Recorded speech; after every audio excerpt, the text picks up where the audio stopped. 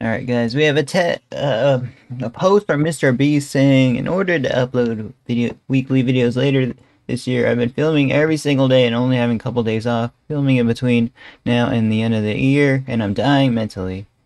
I love you guys. These videos, when they go up, I'm pushing myself to the maximum so that I get them done. So, I don't think we're gonna see a video this week from Mrbeast. He has been uploading like kind of weekly though. But I don't think we're gonna see a video from Mrbeast, guys. He hasn't really, posted anything alluding to it. So yeah, Mrbeast is a little bit burnt out, it seems here, guys. I'm not sure if he took a day off recently, but he's still, working very hard.